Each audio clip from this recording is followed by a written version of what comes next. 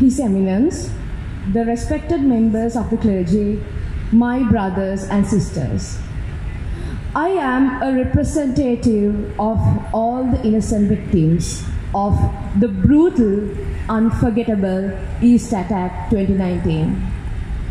I am the voice of every wounded heart, still grieving an untimely loss, still suffering in silence with an unfillable void.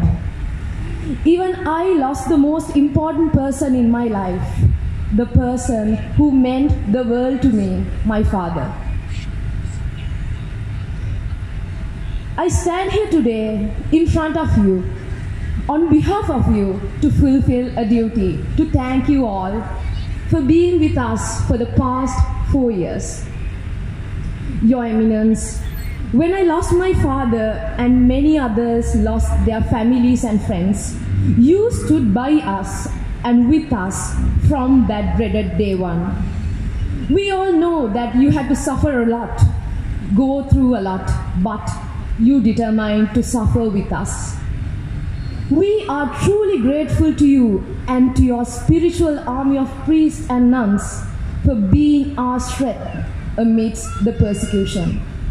The prayers, the guidance, the consolations we received on our darkest days, we will never forget.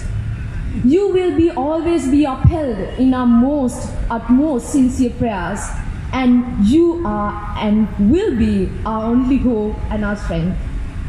We also truly remember thankfully His Excellency, Most Reverend Dr. Brian Udagwe, the Apostolic Nuncio for his blessings at this hour of this day.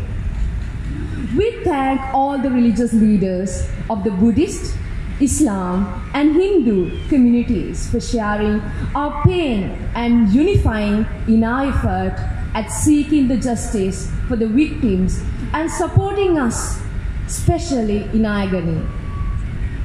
We are grateful to the media personnel for keeping our cause and memories alive in the hearts of people. Let me also appreciate specifically Mrs. Shashi Rajamahendran, the chairman, and Mr. Shevon Daniel, the executive group director of Sirasa, for their presence and live telecasting of the mission of the day. Please do advocate for the truth and justice. I thank our community, our parish, our village, and our nation for rallying around us on our quest for justice. May you all be blessed for your solidarity in our suffering.